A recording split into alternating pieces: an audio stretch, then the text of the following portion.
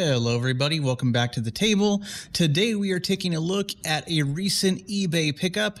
This is a Benchmade Model 970S, the Emerson CQC 7. And now this model of knife was manufactured back in the mid-90s by Benchmade, and they have been long discontinued. So this particular knife that I picked up has been well used and well loved for the past 20 plus years. And so I wanted to purchase it, not only because it's somewhat rare to get a hold of nowadays, but I wanted to clean it up and, document that process and just, show you guys, the process of cleaning an old knife. And now this knife has been through a lot of wear and tear. We can see this is the Tanto serrated blade version. It's an ATS-34 Blade. You can see a lot of wear and just markings on it. These knives were originally bead blasted, and this one, you can see the bead blast is essentially gone. That wear is just complete. You can barely see the markings on the blade anymore. And while I want to clean it up, I do want to try and maintain the original markings as nicely as possible. We can see the lockup is complete. There's still really no play in the blade, but that lockup is at 100% from a lot of use. The G10 scales are very worn. They're pretty smooth, actually. But overall, for a knife this age, the condition isn't really that bad. It's just dirty. And so there's probably going to be some rust under the scales, under the blade, the parts that we can't see. But that being said, I'm excited about taking this knife apart and just, showing everyone the process of cleaning it. And so, again, being a well-used knife, the edge on this knife is completely dull. There is nothing left of it at all. It's a chisel ground Tanto blade. So let's go ahead and take this knife apart and see how it goes. So the body screws on this knife are T6 Torx bit screws, and luckily after all these years they're coming out just fine. None of them are stripping out or giving any problems. The screws go all the way through the body, and again they thread into the rear scale on these metal inserts that are there. The faces of these Torx screws do have some surface rust and wear on them, so that's going to be part of the cleaning process to get those nice and cleaned up.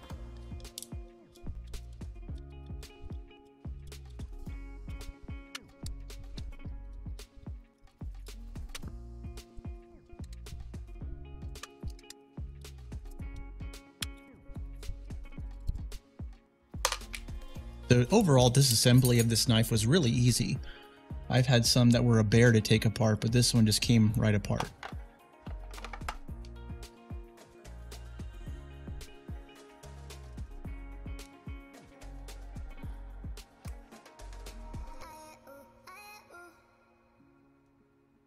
So we can just see the full titanium liners there.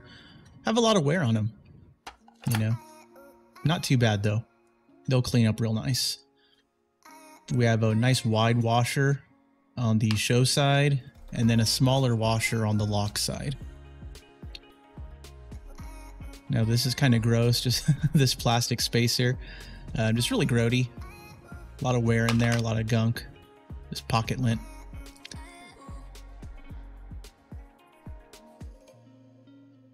And the blade here, you can just see, under the scales, just a lot of discoloration, a lot of surface rust, and we'll be cleaning that up, or doing my best to clean that up, essentially.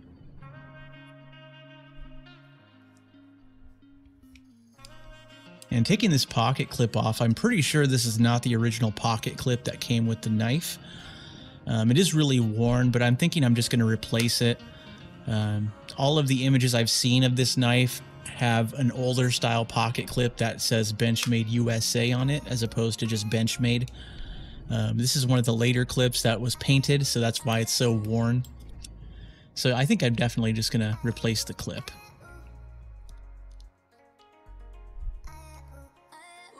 But yeah, taking the whole knife apart, not a single screw stripped or had any trouble. They're just kind of dirty.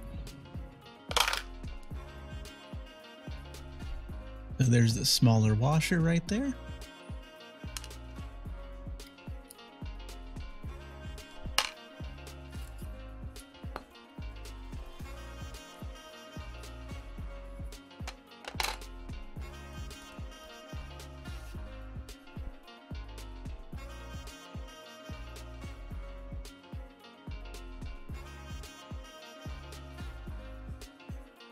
So just to start the cleaning process off, we're going to try and clean up all the individual parts. So all the hardware I'm going to soak in vinegar and just leave it overnight. And that usually does a pretty good job of getting rid of surface rust. So anything that I think could use a vinegar bath is going to sit in there overnight. Same thing with the blade too. I want that rust to just come right off when I start scrubbing it. For the pocket clip, my idea is to strip off the paint and see how it comes out. I'm going to replace it anyway, but I still want to see if I can clean it up. So some acetone hopefully will help scraping off that paint a lot easier. So we'll let that sit.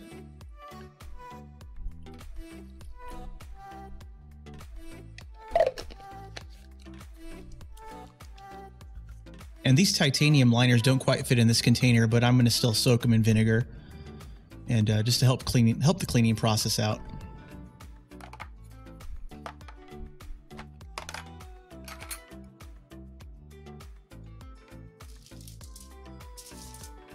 First, we're going to start with cleaning off the scales, these G10 scales. Just putting some oven cleaner on there. Pretty heavy duty, but they are kind of old and they do have a lot of wear, so hopefully this will just help loosen up any surface grime on them. And so I'm going to let that sit for a while and we'll come back to it. Scrub them down, give them a good rinsing with water too, because you can see the dry residue from the oven cleaner kind of sticks to the G10, so we definitely are going to want to rinse these off with water.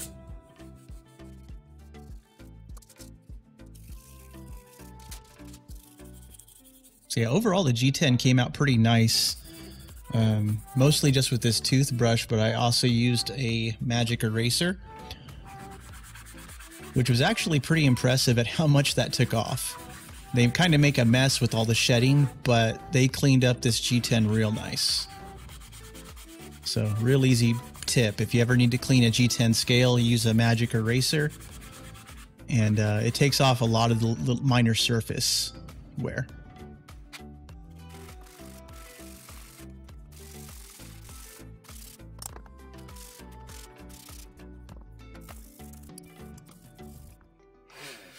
So yeah, really after the magic eraser and giving it a good rinse under some water, these scales came out pretty nice. So I was pretty satisfied with that part of the process.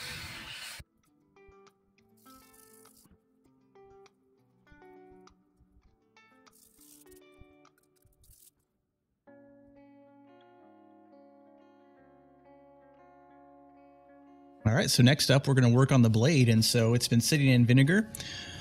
And so a lot of that surface rust is just going to kind of wipe off initially. And then the question here was how clean do I want to get this blade? Because if I clean off too much, I'm going to lose a lot of the detail from the markings on the blade. And I don't want to do that, but I do want to stop any surface rust that's formed from continuing.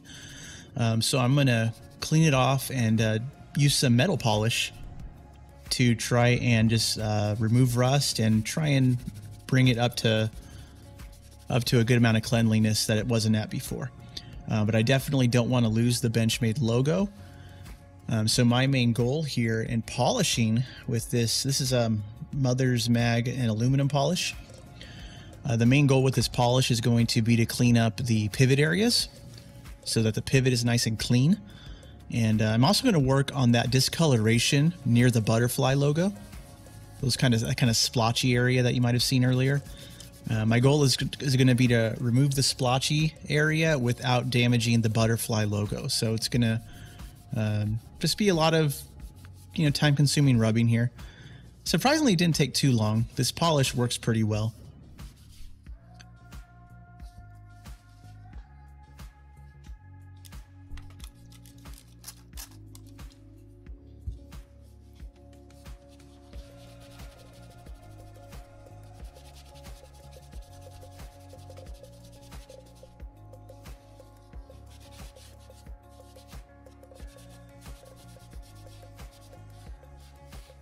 And seeing this much wear on the blade makes me wonder about its past and who used it and what their use case was, because so much of that bead blasted finish is just completely gone.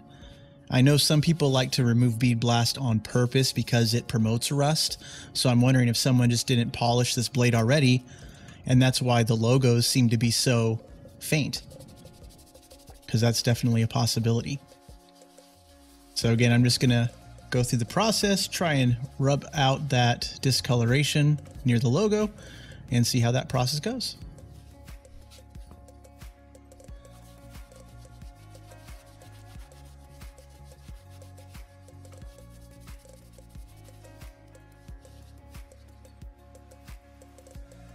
So this whole process is just a lot of, guess and check. You just work at it, take a look at the blade, keep working at it, take a look at the blade, and repeat until you're happy with the result. I don't want it to be too over polished, but I want to get rid of that discoloration for sure.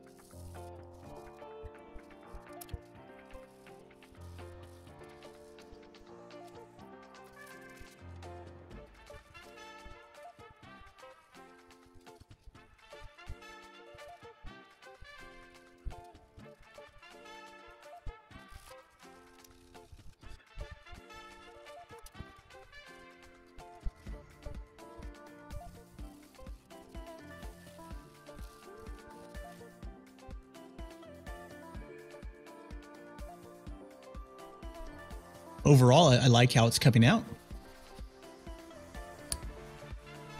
Still a little bit more polishing, and I think we'll call it good on the blade.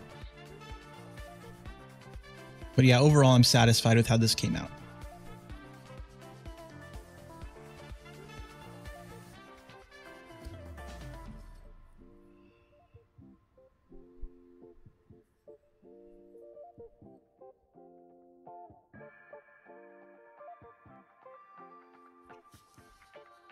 All right, next up, we're going to clean up the hardware. And so this has been sitting in the vinegar overnight, so it's pretty easy to get it clean, just a little bit of brushing. And I'm going to use that magic eraser again to just, sand down any surface rust that might be on these screws. And they all came out pretty nicely, to be honest. Just a slow process, but it's really not too bad. So we'll just clean off each screw one by one.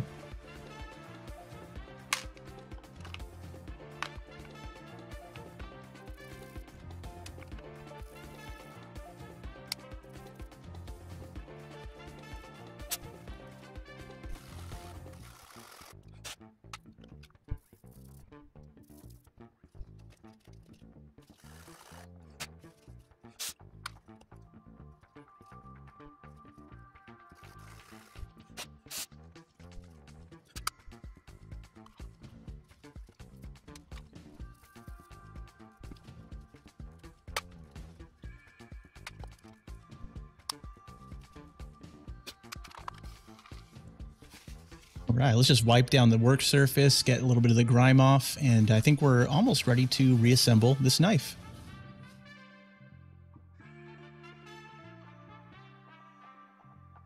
All right, so we have all the parts, ready to go. Everything's looking nice and clean and shiny. I love how the titanium liners came out. They're super clean in comparison to what they were like initially, so that's awesome. Same with the G10. The G10 cleaned up really nice.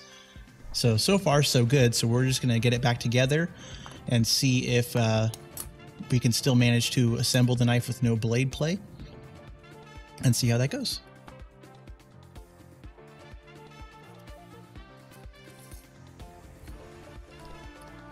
So luckily these knives have a D-shaped pivot, so it's really easy to get the pivot inside the handle and you can orientate it correctly and no spinning. The plastic backspacer unfortunately did break during this process, but even reading in on comments from the era when these were produced, they were always kind of the weak point of this knife. And so 20-year-old plastic plus cleaning, you know, it did crack. So I had to super glue it back together.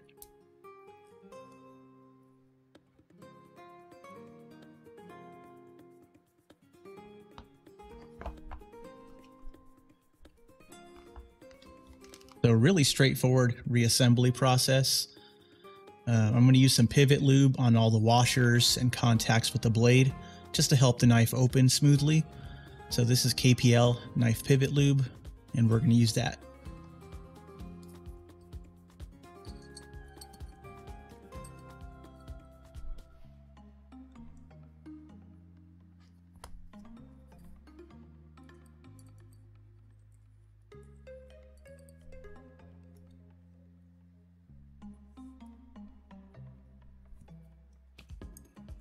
Okay, just putting that titanium liner back on there. Pressing it down, we get this nice click. Love that click, very satisfying to hear that go right into place. And we're gonna get the pivot screw in there to snug that in and hold it in place.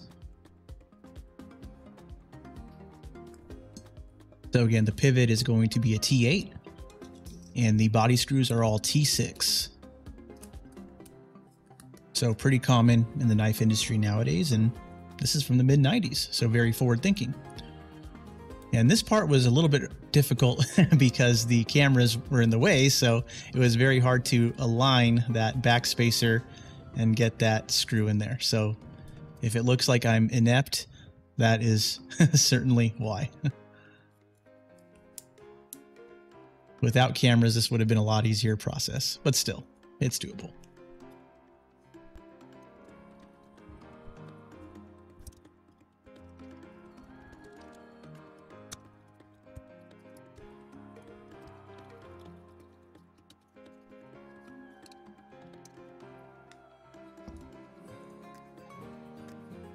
All right, and we have the two screws for the stop pin, and it's kind of interesting. The more you tighten or loosen these screws can help with the action of the blade. So with most folding knives, your only way to adjust the action is to loosen or tighten the pivot.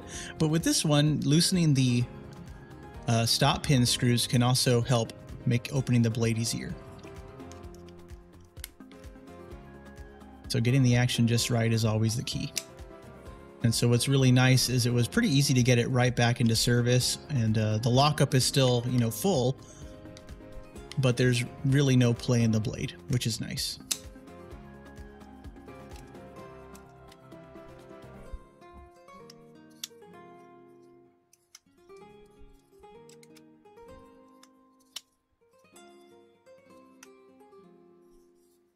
And of course you can tell this is a different pocket clip. So this is just an extra Benchmade clip I had kind of hanging around.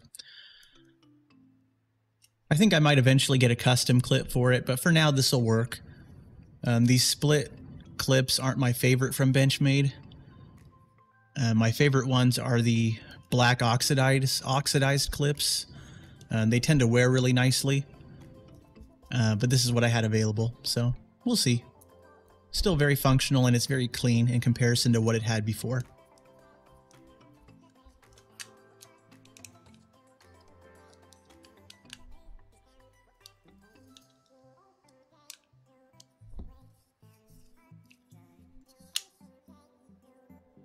All right, so those screw heads cleaned up real nicely, and let's just snug those down. So overall build quality is pretty impressive. The only weak point of this knife, I would say, is that back spacer.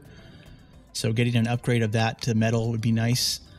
But you can see the screw heads are nice and clean. The G10, nice and clean. A lot of the minor markings on the G10 came right off. And the blade isn't perfect, you know, there's a limit to how much I wanted to clean it up, but it's definitely a lot better looking. That major stain next to the butterfly is now diminished. Action is still just how it was when I got it. So overall, not too bad.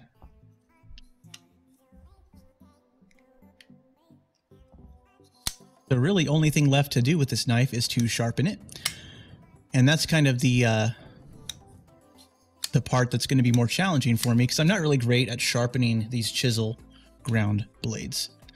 So I know I'm not going to be able to get it to super razor sharpness, but right now there's absolutely no edge on it at all. So whoever used this knife, they worked it into the ground. You know, those serrations, you can see they're flat. There's not much life left in them at all. So let's just do that now.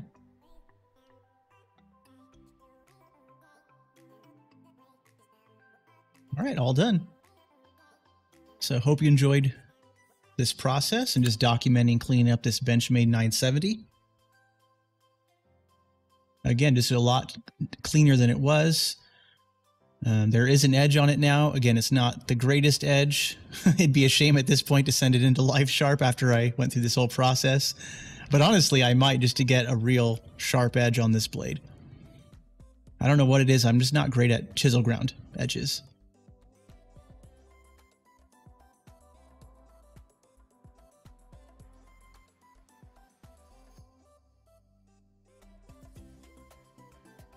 But still, nice clean Benchmade 970. It's worked really well for the last 20 plus years for its prior owner, and now it gets to join my collection. So very happy to share the process with you. If you have any questions, let me know. Leave a comment below. Thanks. Bye-bye.